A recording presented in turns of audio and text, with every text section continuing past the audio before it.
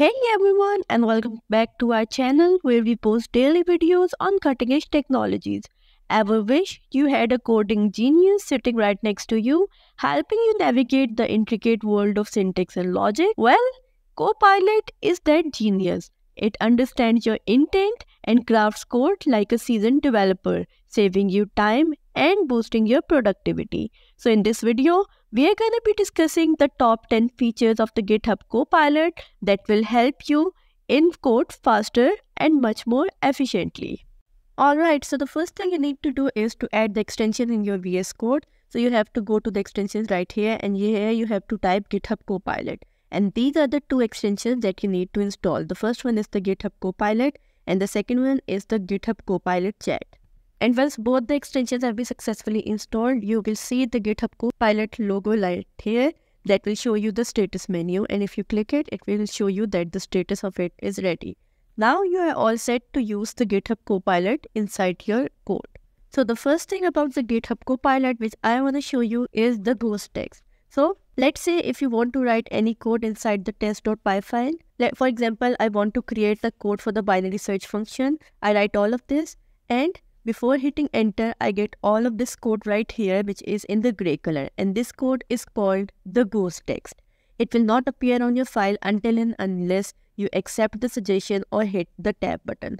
The next thing is to view all the suggestions. So you can see that right now it is showing only one suggestion, but if you press Ctrl Enter, it will show you a list of all the possible suggestions which the GitHub Copilot has provided you. And whichever suggestion is the correct one for you, you can always go ahead and click on the accept suggestion one button, and the code for that suggestion will appear right here in your workspace. Then the next feature which the GitHub Copilot provides you is the inline chat box. So instead of opening the chat box or the chat GPT on its own, you can simply go ahead and press Ctrl I and it will open an inline chat box for you. You can always go ahead and ask it to generate the code or ask it any other function. So let's say I want to ask it generate code for bubble sort. Hit enter and it will provide you the code for the bubble sort, and you can always go ahead and accept or discard the changes. So once you click on the accept button, only then the code will appear on your code space. And this Ctrl I feature, which is the inline chat box, will only help you in generating the code. But if you want to get an explanation for the code or you want to ask any question right in the middle of the coding, then you can simply use the hash symbol, which is the symbol for writing the comments in the Python. Then you have to place a Q and a colon sign, and after that you can provide your question. So if I say what is bubble sort, then once I hit enter, it will provide me an answer to the question. So it says that bubble sort is a simple sorting algorithm that repeatedly steps through the list, compares the adjacent elements and solves them if they are in the wrong order. So in this way, using this notation, you can always go ahead and ask any question right in the middle without actually opening the chat box. But you have to remember to use the correct notation for the comments for each programming language. Right now, I am working in the Python, so I've used hash here. If you are working with the JavaScript, you have to use the // and so on. Then the next feature provided by the GitHub Copilot is the chat window. You can always go ahead and click on this chat icon right here and it will open a chat box for you. And then using this chat box, you can ask it to write any lines of code or do any operation for you. So this brings us to our fifth feature provided by GitHub Copilot, which is to create an entire code inside a new notebook using the GitHub Copilot. So in order to do so, you have to use the / and from here you have to click on this new notebook. So here you can provide it any topic for which you want to generate the code inside the new notebook. I'm going to say create a new notebook containing the complete code for data analysis and data visualization using pandas.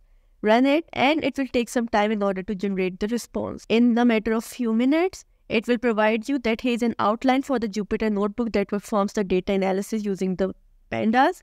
These are the 5 main headings which will be present inside the notebook, and once you click on the create notebook button, then a new notebook will be created where the first topic will be to import the required libraries. Here is the code for importing the required libraries. Then we have the cell to load the data set. Here in the double quotes, inside the round bracket, you can provide the path of any dataset that you want pandas to read. and then it will be converted to data frame. Then we have a cell to perform data cleaning on the data set. We have the code for the data analysis, and then finally we have the entire code to perform data visualization. So the only thing that you need to change in this code in order to perform data visualization and data analysis using pandas is to provide the path of your CSV file right here, where the pandas is reading the CSV file and storing it inside a data frame. So in this way, just writing a single line, you were able to generate the entire code to perform data analysis and visualization using pandas library. And in this way, you can provide it any topic that you want, and it will create the entire code for you inside a new notebook. And you can always go ahead and share this notebook with your colleagues in order to display them your code. Then the next feature provided by VS Code is language support. Let's quickly go ahead and remove this code right here. So the language support means that if you are not familiar with the English language, or if your native language is something else other than English, then no need to worry. VS Code provides you the option to provide it different comments in any of your language, and VS Code on its own will understand that language and will provide you the suggestions and code based on your prompt. So here I'm going to provide it the comment in the German language, and it actually says that create a program that takes a number as input from the user and calculates its factorial. So this prompt is actually written in the German language, but you will see that Visual Studio Code using the GitHub Copilot will understand the German language and will provide you the code in Python by interpreting the German language. So if I hit enter right here, you will see that it will start providing me the code suggestions. So if I go ahead and accept all of these suggestions, then I'll have a code that takes a number as input from the user, and then this code will pass this number to the function for calculating the factorial, and it will display you the factorial for that number. And it is also provided as the output. If the user enters the number 5, then it will display its factorial to be 120. So you can see that GitHub Copilot also provides you the language support, that you can provide it prompt in the form of comment in any language other than the English, and it will still understand your language and will provide you the right suggestion on the basis of that language. Let's move towards the next feature provided by the GitHub Copilot, which is code explanation. You can provide any code to the GitHub Copilot written in any programming language, and it will provide you explanation for it. So for example, I have this code right here, which actually uses the polycode model to generate the response based on the user prompt. So if you want to see the explanation for this code generated by the GitHub Copilot, then simply select the code, right-click it, and from the Copilot, you have to select explain this. Once you do that, it will open the chat window for you on the left side, and then it will start providing you the explanation for the code. Alright, so the entire explanation is generated, and you can see that firstly it provided us a brief summary of the entire code, which says that it uses the Transformers library, which is state-of-the-art machine learning library for natural language processing, and then it is provided us line-by-line explanation for all lines of the code which are written inside this provided code. And this code was written in the Python language, but you can use this code explanation feature of GitHub Copilot to get the code explanation for code in any programming language. Now, in order to show you another feature provided by GitHub Copilot, I'm going to create a new file right here. I'm going to call it app.cpp because it is going to be a C++ file. Then inside this file, I'm going to paste the code. This code is actually used to test whether a string is palindrome or not. So this code is the correct in order to check the palindrome, but I'm going to make a few changes to this code. I'm going to firstly change the condition from I greater than j to I less than j. For I++, I'm going to say I minus minus, and then for the j++, I'm going to leave it to j.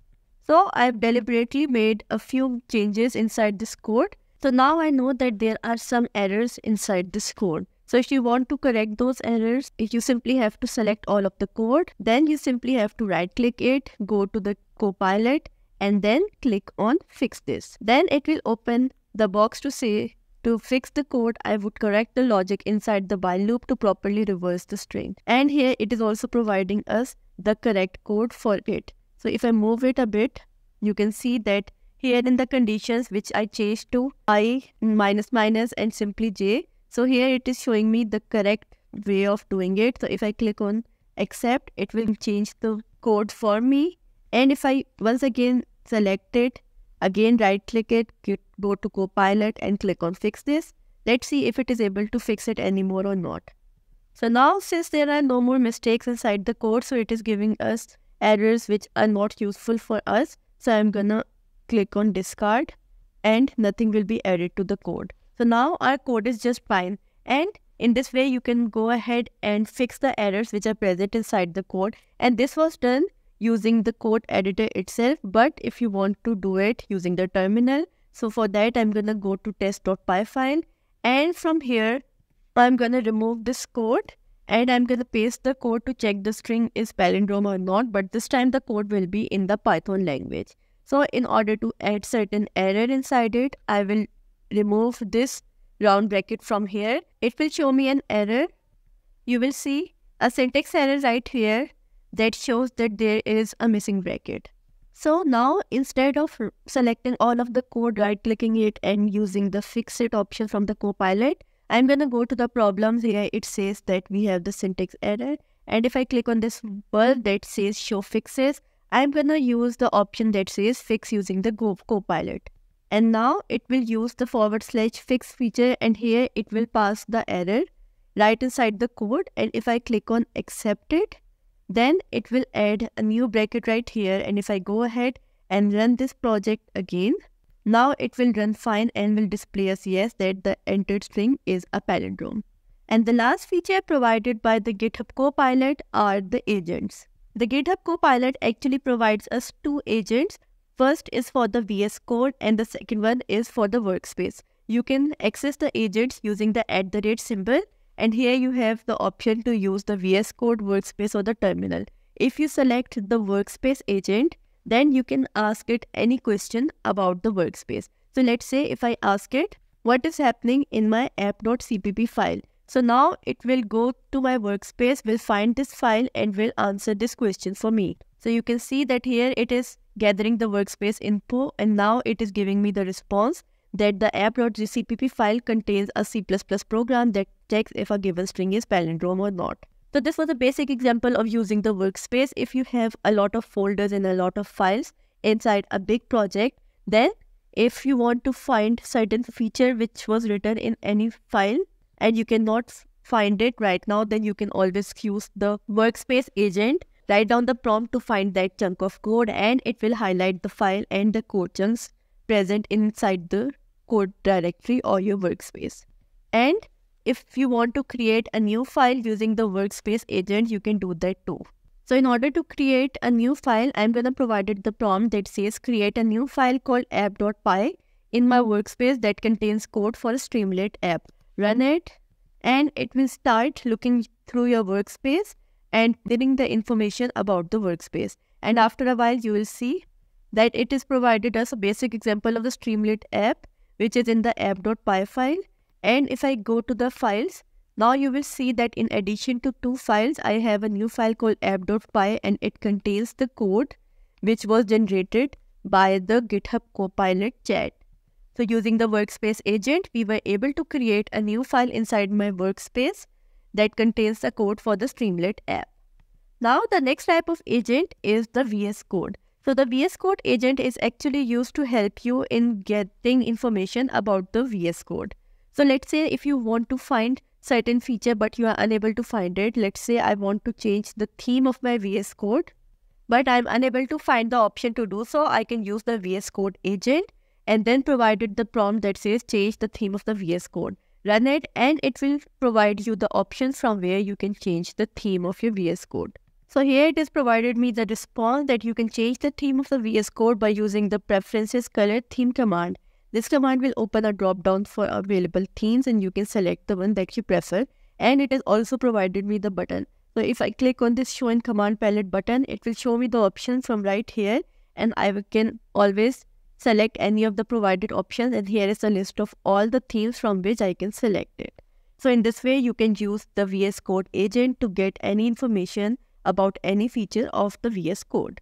So go ahead and use GitHub Copilot in your coming projects to improve your efficiency and coding performance. Thanks for watching.